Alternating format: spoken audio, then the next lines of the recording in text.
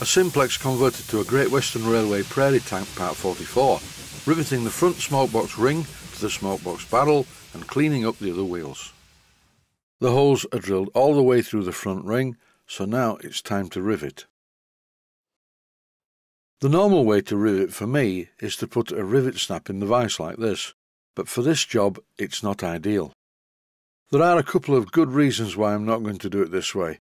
The smokebox ring at the front is stepped inside, as you can see here. And because the internal diameter of this smokebox is quite small, there's not much room to swing the hammer, and most of the hammer blows are not hitting the rivet head anyway. Doing it this way is going to be a long and very tedious job. But never mind, dear viewer, help is at hand. Find yourself a piece of steel like this and bend the end of it, and clamp it very tightly in the vise jaws, in such a position that the smokebox sits on top of the jaws. And here I think you probably get the idea of what I'm going to do.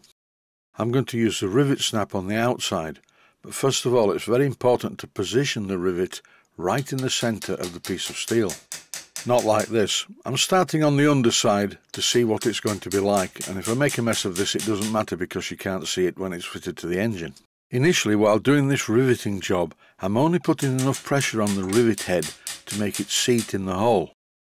And once I have rivets all the way around the edge of the smokebox, I will go around the job again and tighten them up by hitting them one more time with the rivet snap. This rivet is about the right length, maybe a fraction long, but watch what happens.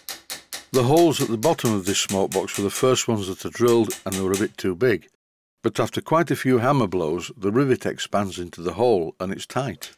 Here I'm going to show you how riveting can go wrong. This rivet is too long, and with the hammer on top of the rivet snap, I'm having to hammer for quite a long time. And very soon you'll see what a mess it is. Please don't write in to tell me that I'm doing it wrong, I do know this. And please remember, experts, you are watching a tutorial designed for beginners. The rivet is a thorough mess, so the best thing to do is to remove it using a sharp chisel. I'll come back to this and remove what's left of the rivet in the hole and then re-rivet that particular one. Behind the smokebox door hinge supports, the rivets are quite short, and in this case they're fitted with Loctite 603. I'm carrying on with the riveting job, working all the way around, because as I just mentioned, I'm going to go around it all again to tighten all the rivets. But I do need to let the Loctite 603 cure where they go through into the block that supports the crossbar, and this crossbar allows me to lock the smokebox door very tightly to the smokebox itself. It's actually a simpler job than the way I did it, to simply rivet the crossbar supports to the front smokebox ring on the inside. I just wanted to show a different way of doing it. In this clip you will notice that some of the rivets are working loose, so they're not securely riveted. They were probably a bit short in the first place. Never mind, it's an easy fix, and it's a very common problem. It's also now time to remove the rest of the rivet that was left in the hole when I chiselled it off. Normally when I make smokeboxes I would use steel, not brass. Brass is a bit soft, it doesn't rust, which is a bonus, but the rivet snap will mark the brass very easily, as shown here. This was my fault, I did it on purpose. I didn't hold the rivet snap in the right position. It has to be perfectly vertical relative to the rivet. And in this clip I'm doing it again. You can really see how easy it is to get the rivet snap off centre. That's really why I prefer to put the rivets in all the way around and then go around one more time, very carefully tightening up the individual rivets. From where you're looking at the viewpoint, I held the rivet snap towards the left hand side and it's left a mark. Don't forget, this is a sympathetic restoration of an existing locomotive, and believe me, some of the workmanship on this locomotive is far worse than this. It's time to clean up the other wheel sets. Here I'm grinding away the centre of the axle, which is meant to protrude, but unfortunately someone has drilled random holes all over these things to hold the axle in place into the wheel. My Proxon mini angle grinder, fitted with the usual flapper wheel, makes short work of the axle. After giving the front of the wheel a rub down with some 100 grit emery cloth, it's time to use some JB Weld to fill it. JB Weld is a 2-pack epoxy resin mix. This is 24-hour JB Weld, and it dries very hard and very strong. I'm using a rivet to mark the position of the centre of the axle, because I'm going to re-drill the centres of the wheels using a centre drill like I showed previously in another video. Once I'd coated both sides of the wheels with the JB Weld as shown, I clamped the wheel set in my vise for the JB Weld to cure.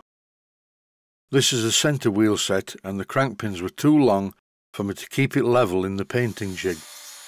Besides, I still have the front wheel set to do, and once again I'm cleaning up the face of the wheel using the angle grinder, fitted with the flapper wheel disc.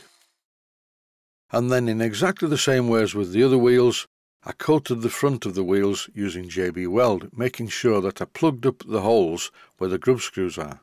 Then all I needed to do was leave the JB Weld for 24 hours. But unfortunately the outside temperature dropped to -2 degrees, which I know is not a lot if you live in Siberia or Canada, but it is in England. And because of the low temperature, 24 hours later, the JB Weld had not fully set. It was so cold that the water that I normally use for quenching silver-soldered parts in the outside part of the workshop was frozen solid. My workshop is heated, but only when I'm in there. I was quite concerned about this freezing problem, so I checked the boilers in the workshop to make sure they weren't full of water, and the ones that had water in them were emptied. My large traction engine is okay. That lives in a different place. It's in the garage along with the central heating boiler. The good news is that today is the 1st of January 2021 and it's no longer freezing outside.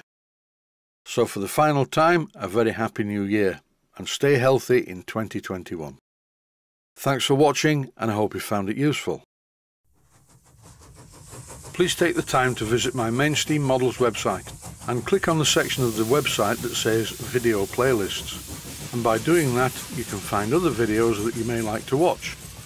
And by using the playlists, you can actually watch the videos back to back.